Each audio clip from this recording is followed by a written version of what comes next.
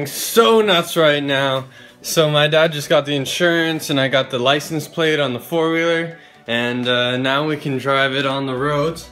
So I'm going to go into town. It's about like a 4-minute drive, so it should be like 10 minutes on the four-wheeler, not very far.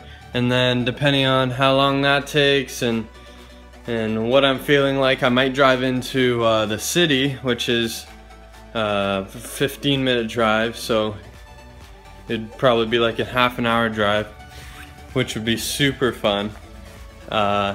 It just depends. I mean, the gas should hopefully last. I mean, it's not that long of driving, but I guess it depends.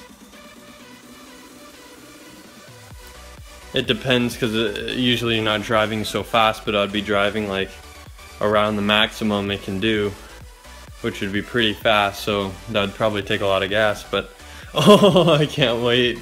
Woo! Nothing like some delicious ice cream. I got, it was like $3.50 for this. 2 scoops. It's supposedly a small, but there's a lot. I already ate a quarter of it. I got triple tornado and another kind that's kind of delicious. A little odd, but it's good. Well, I did it, guys. That was amazing. Oh, so fun. I was flying on that thing. I went to the top speed it could go, almost. But it was really loud once I was really getting up there. It's probably going like 70 kilometers an hour, just flying down those back roads. Oh, so fun. Just the feeling, and such a nice day, and the clouds were just so nice, and you don't really have to control. Like, it's way better than a car because it's just really tight, so it just sits there and just goes straight.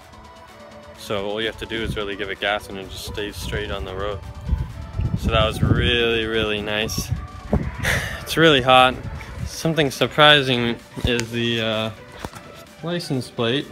I put a screw in it to hold it here, and the screw came out, but this little metal thing, good thing I put it on, stayed here. Man, if I didn't have that on, the whole thing would have came off. That would have stunk. Hey guys, hope you enjoyed the video. Please leave a like and subscribe if you want to see more.